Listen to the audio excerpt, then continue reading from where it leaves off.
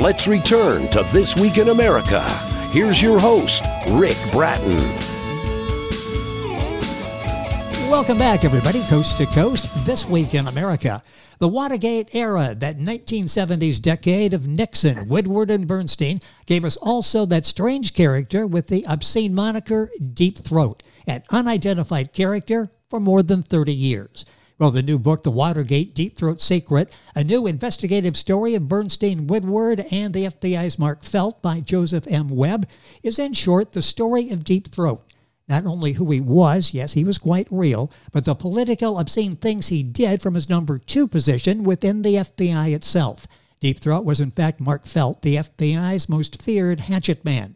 A highly original story filled with new Watergate research and observations.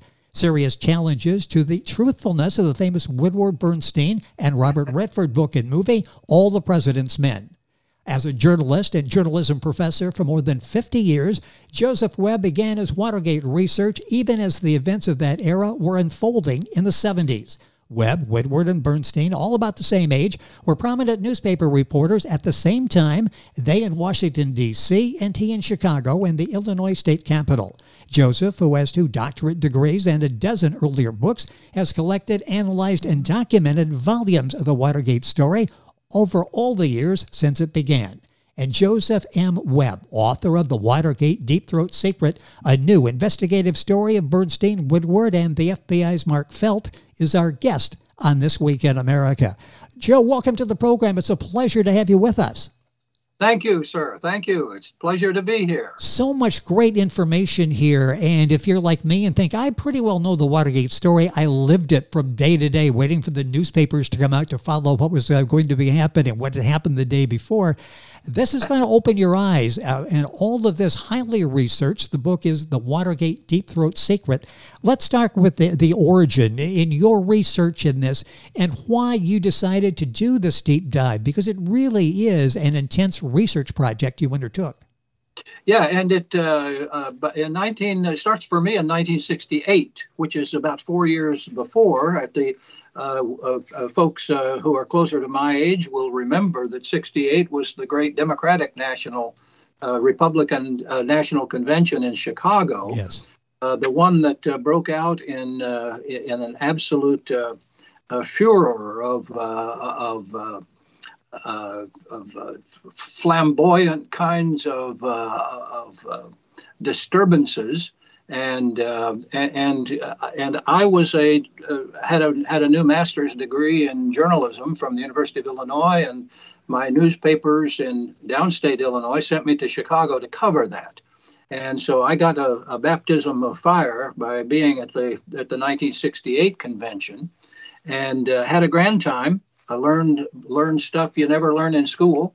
And so when 72 came around, I was still in Illinois, still with my 5 newspapers, the Lindsay Schaub group of newspapers, daily papers, and immediately wanted to connect to the new convention that was about to open. And so my interest in it began with the breakout of everything, and I immediately in Illinois began to collect information. I was not sent to cover it, but I began to collect information that came from the Washington Post and the New York Times and places like that, and that's what I did. I collected information on it for 50 years. It's amazing. Until 2 or 3 years ago. And my wife one day said, all that boxes of stuff you got, what are you going to do? And I said, well, it's time I get it out and do something with it. And that's when I got it out and it worked for 2 years to turn out the book. So many revelations in the book, The Watergate Deep Throat Secret, a new investigative story of Bernstein, Woodward, and the FBI's Mark Felt. Joseph M. Webb is our guest on the program, the author. Book available Amazon, wherever books are sold. A link on our website, thisweekinamerica.us. Let's talk about the secret source of Watergate information. That's something at the beginning of the story we kept hearing about, this secret source. What's the origin of that? In fact, was there a secret source in the beginning? Well, yes, in fact, there was. And it came about two young reporters, Bernstein and Woodward, and everybody knows, of course, they're still alive and still seen on TV from time to time. Yes. But then they were 30-ish, like I was. We were the same age, and what essentially took place was that they were both new reporters for the Washington Post, and out of the blue, of course, comes this event which took place on June the 17th, as I recall, June 17th, 1972. When a group of five proxies of the Republican Party broke into the Watergate Hotel complex in Washington, D.C. And the strange thing was, the unplanned thing was that they got caught that night doing that. People my age will remember the news of that. Yes. But the story of it is that. Very, very briefly, is that a couple of them went into the Watergate before it closed up at 5 o'clock, and taped some of the doors in those bar-type doors, taped so that they would stay open. And so after the place closed, they went back and got into those doors that they had taped to be open to them. What they had not counted on was that there was a night watchman making the rounds through the building, and in the midst of them starting their break-in process, this night watchman found the door that with the tape that he had put on an hour or two earlier, missing. And he knew something was wrong. He thought at first somebody had just forgotten to do it that was leaving the building to go home. So he retaped it, and then he came back again and found the tape off a second time, and that time is when he called the police and said something's going on here. The police immediately swarmed the building, found the burglars, and by this time it's midnight, and there's a night court, and all of the burglars were taken straight to night court, and the Washington Post called Woodward, Bob Woodward, a young reporter, relatively new reporter, and sent him to court to cover that thing. So Woodward was sitting there the night that the 5 burglars were brought before a judge in the middle of the night, and that was the kickoff to this whole thing, because Woodward then goes back to the Post the next day and writes up the story of what happened. And with that, a whole series of events begin.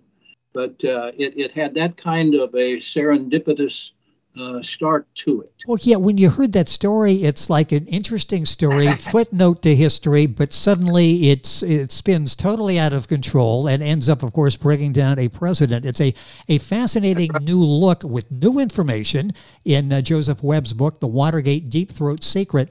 For a full 30-year period there, from 1975 to 2005, we hear about Deep Throat, but we really didn't know much about the character, that this was this mysterious character. We did not know who it was. Was that totally true? Did nobody know who it was? Let me take you to the next major thing that takes place, and it is that Woodward and Bernstein are assigned to normal rounds. Woodward was assigned to do rounds in White House offices and various ones, just a standard reporter making his rounds and Yes. writing his stories when he gets back. And he sat in a waiting room one evening, not long after this, and a second person showed up and sat down near him in that same room. And the two of them began to talk, apparently the only ones in the room. And the person who introduced himself to him was Mark Felt, who was the number 2 person at the FBI, had come to see whoever's office they were in at the same time Woodward. So they get acquainted that night. And Woodward, he finds out who Woodward is. Woodward finds out he's a reporter for the Post, and And Woodward says, if I need help, can I call you sometime? And Mark Felt was that kind of congenial fellow who said, call me. I'll help you. And that's how it started. Amazing. That was the connection. And the only problem was that Felt told Woodward there was one thing he could not do, and that was tell anybody who he was, or that he was with the FBI getting his information. Okay, he could give him the information as long as it was not, he could print it but not identify its source. It would have to be a source told me, that sort of thing. So what began was this, that they were in touch a great deal. And Woodward was writing really good stories based on, as the investigation of the break-in continued, the FBI got very into it, and Felt had no trouble calling Woodward and saying, here's some new stuff we're working on, secret, you don't know where you got it, I'm giving it to you, don't tell a soul, that sort of thing. And so he would go back to his editors at the Washington Post and give the editors this rundown on the story, and the editors would say, where'd you get it? He said, I can't tell you. And so what happened was that at one of these meetings, one after they know he can't tell us because he's got a secret source somewhere, which the reporters kind of mocked him about. One of the reporters said, okay, here comes another source from Woodward's Deep Throat.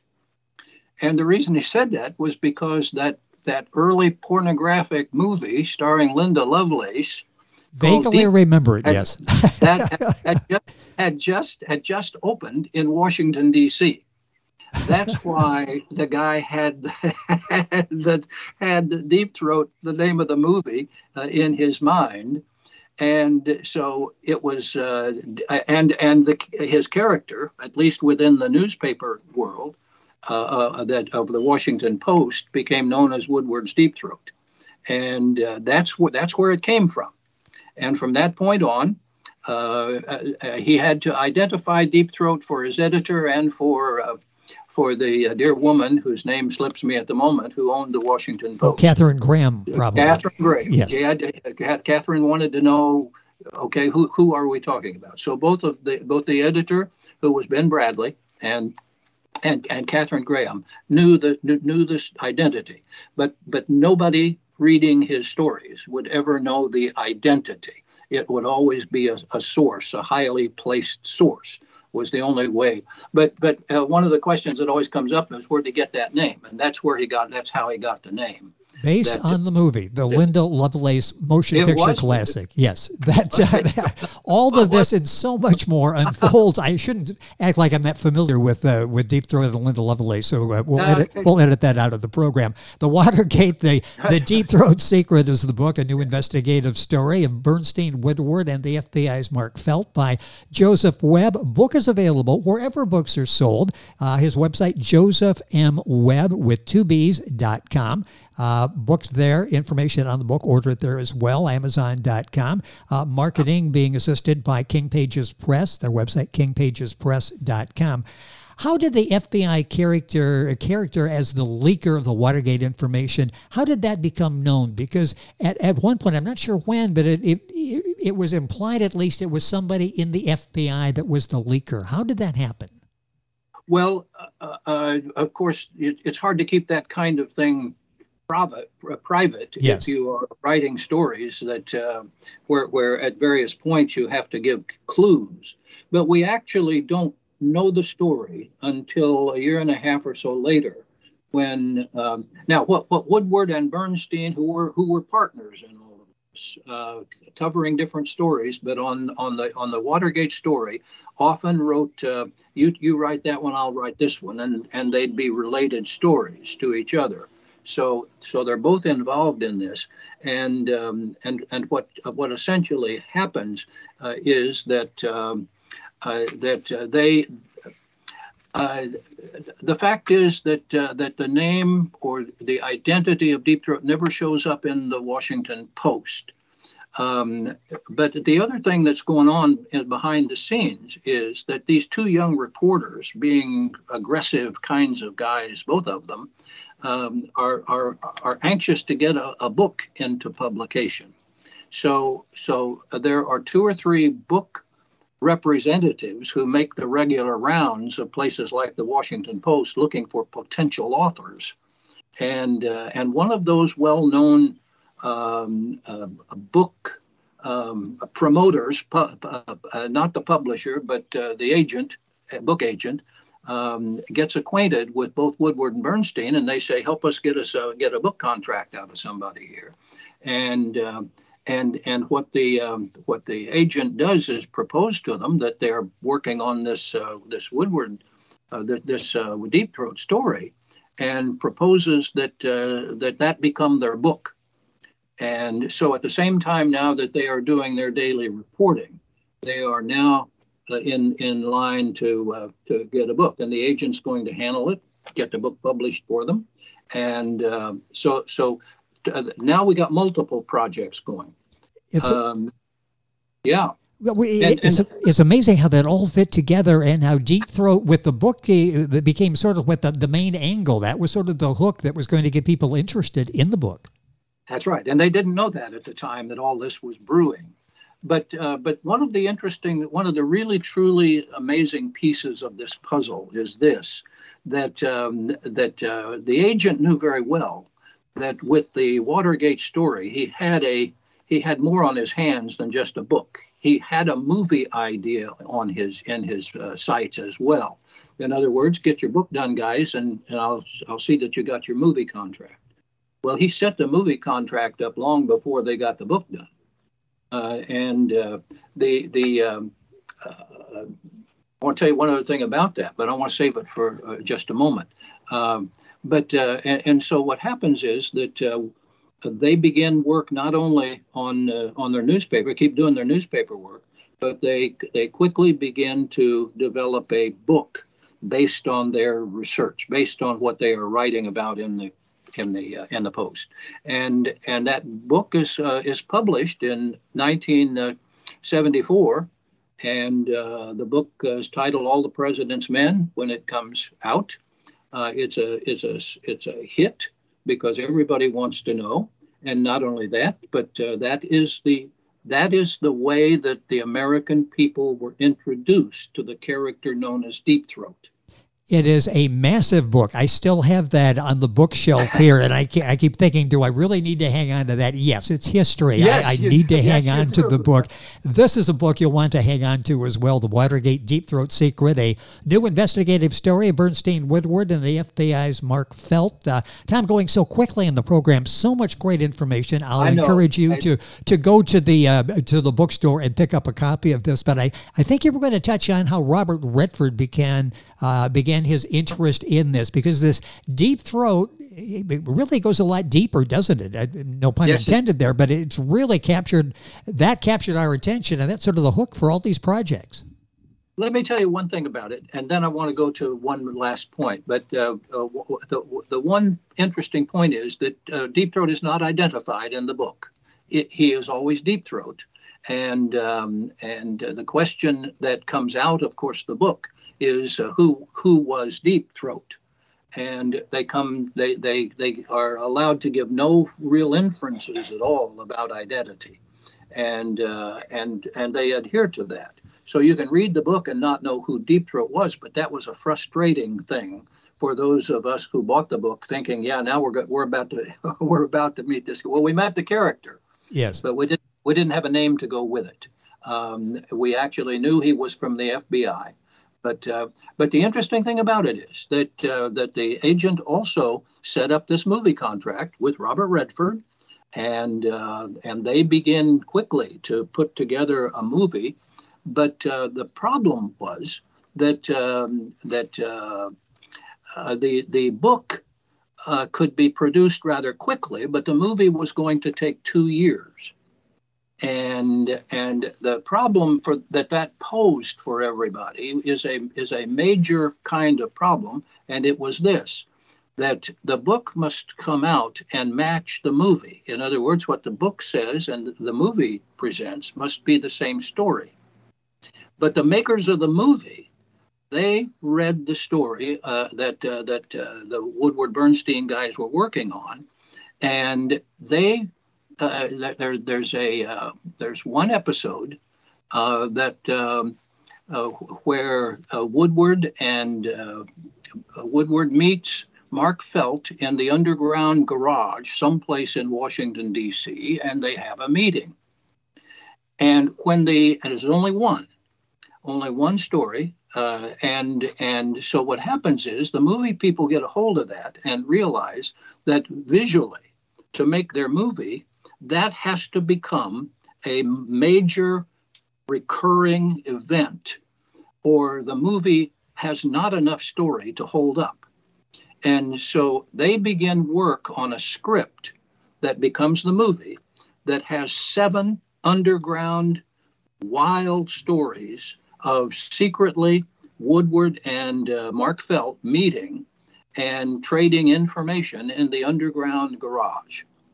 And that's a major piece of the movie. The problem is that didn't really happen. But if the movie was going to do it, okay, and the movie's not going to come out for 2 years after the book, then guess what the book writers have to do in order not to get caught on a hard limb? Oh, yes. You see? And this became the problem, because what the book writers had to do, Woodward and Bernstein do, is to make the book story that they told be exactly what the movie was going to be, even though the book would come first and the movie would come later. Now, I don't know if that made sense. Yes, it takes us back to that time and how long it took to do the movie. This was a moving story too, with Watergate and Deep Throat and who is Deep Throat. I want to talk, and again, the name of the book, because you want a copy, The Watergate Deep Throat Secret, a new investigative story of Bernstein, Woodward, and the FBI's Mark Felt, our guest on the program, Joseph M. Webb. He's the author of the book. His website is very simple, josephmwebb.com, all this on our website. You were one of the first people to visit the library. At the University of Texas, the archive. Talk about that and the information that was there. And it had to be eye-opening for you to get all of this information. Well, one of the things, there was a lot of competition for Woodward and Bernstein papers, all of their reporting papers and all of that, because everybody thought if we get their papers, what are we going to find out? The one question nobody knew how to answer, and that was, who is Deep Throat? That was an unanswerable question. It had been so well guarded, okay? And the University of Texas paid them $5 million thinking they were buying the identity of Deep Throat. And so some of us reporters, I was one of them. I lived in Florida at that time. But I within a week after it all opened, I headed out and spent a week with the archive at the University of Texas, and they set up a separate room for them, and we're all looking for the same thing. We're all looking for Deep Throat, and the problem, of course, was that he was not there. He was nowhere in the archive, and I don't know if they've since adjusted things over the last 50 years or not, but we all who went looking for the identity of Deep Throat were disappointed, simply because he was not there, and I subsequently went back to the archive a second time and gathered just information, and it was a good source of information. Much of what's in the book originally came from the library's archive there. So direct from the archive, the book is The Watergate Deep Throat Secret, a new investigative story, and it is new, of Bernstein, Woodward, and the FBI's Mark Felt. You'll find out that Mark Felt had a chip on his shoulder. He wanted to be the new J. Edgar Hoover. That didn't happen.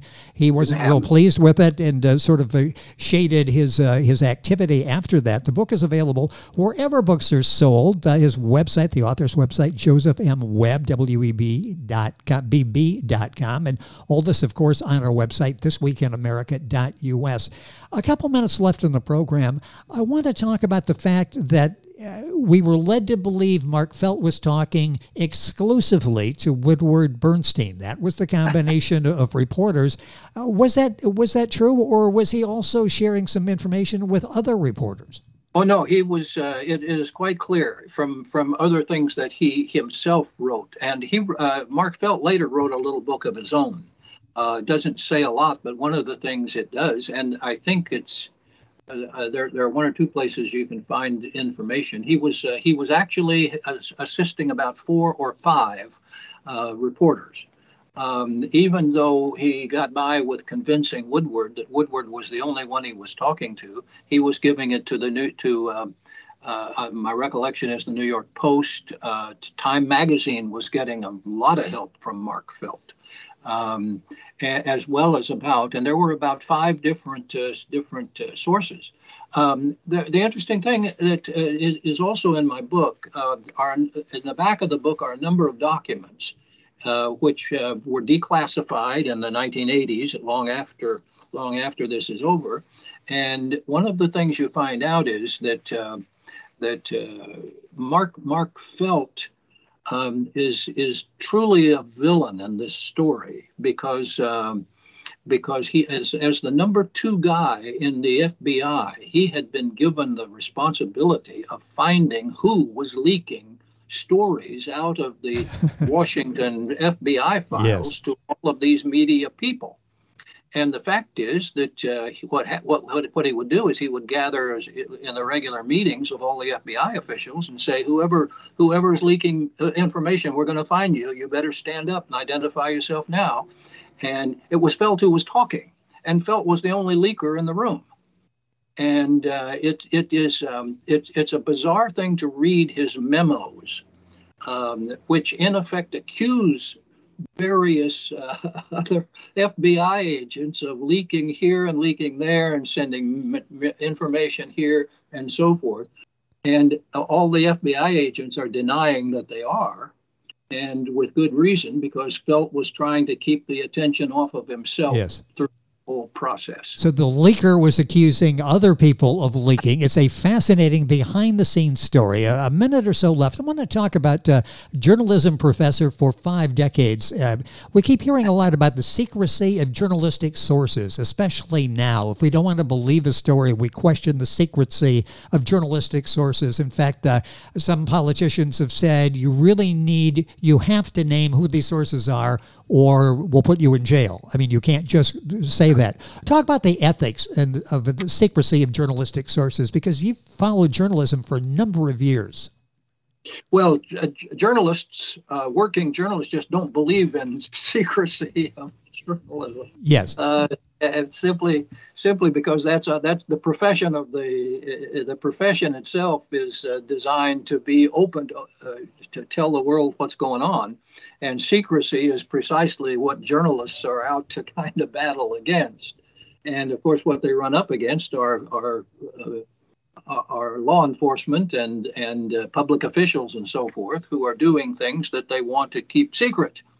And so it's the battle between journalists and public people is there's no solution to it. It's been a part of American history for a long time and will be well into the future. The people who are making the news want to keep it quiet because letting it out just gets them into hot water and have to explain this and that and so forth. And of course, the journalists are adamantly determined that if you did something, I'm going to tell the world about it. I don't care what you think. With the state of journalism today, what would happen if Woodward Bernstein came across this story? They have a source. Now, they went, as you talked about, they went to the editor, the publisher. They wanted to know who this was before they put the stamp of approval on that. But would that happen today, that you could do a story of that magnitude and not publicly name the source? Would that happen today? It's harder simply because the ways of discovering things that newspaper people are doing are far more sophisticated than they were 40, 50 years ago. Yes. And so it would be very, very hard to do. And at the same time, there are enough people who are committed to doing that within the professional media industries that keeping secrets is the hardest thing in the world to do today, despite the fact that there are so many people committed to who are making decisions and wanting those decisions to be somehow kept. The one last thing I'd like to say, if you have just yes, seconds, please. That the point that my book tries to make and is that the story that is told in All the President's Men and in the movie has Deep Throat as a major character meeting Woodward in the underground garage 7 times for fun and games. And absolutely none of that. There's no evidence whatsoever that happened. In fact, Woodward Felt himself wrote in his little book that, yes, he had met Woodward one time, and even then he was nervous about meeting him. So he took his assistant along with him. That's the only reference he ever makes to seeing Woodward in a place like the underground garage. And to me, that is the secret. The secret is that the story that ended up in our history books about that underground garage turns out not to be true. So that's the gist of where my book goes. And what I try to do is explain how that all happened. Well, you do, and you do it so well. It's such an excellent read. This will be a must for your home library. The Watergate Deep Throat Secret, a new investigative story of Bernstein, Woodward, and the FBI's Mark Felt. Book available, of course, wherever books are sold. Give you all that information here in a second or so as we wrap up this conversation. As you found out during the conversation with Dr. Webb today, this is new information that's out there and sort of behind the scenes things that we just didn't know about as it was happening back during the 1970s. Joseph, it's been a pleasure having you on the program. Hopefully we can do this again. So much more to talk about. Thank you for being with us on the program today. Thank you, sir. It's a pleasure to meet you, and I know of your show, and I'm just absolutely thrilled to be part of it. Thank you. We're delighted that you're with us on the program to share the story behind this wonderful book that's brand new, written by Joseph W. Webb, W-E-B-B. The book is The Watergate Deep Throat Secret, a new investigative story of Bernstein, Woodward, and the FBI's Mark Felt. The book available on his website, josephmwebb.com, Amazon, Barnes & Noble, the usual places, kingpagespress.com, the author's marketing consultant, and all of this, of course, on our website, thisweekinamerica.us. That's what you're listening to This Week in America, and there's more on today's program, and we're back right after these messages. Thank you, sir. This Week in America is online. You can visit our website, thisweekinamerica.us. Scott Pinkerton, associate producer of This Week in America. Jay Anderson, segment producer. Ben Watson, webmaster. Otto Bechet, director of engineering and TV production. This Week in America produced and is a trademark of Blue Funk Broadcasting, LLC. For information on all of our guests and to listen to this week's show, our website again at thisweekinamerica.us. And I'm Sean Bratton, executive producer of This Week in America.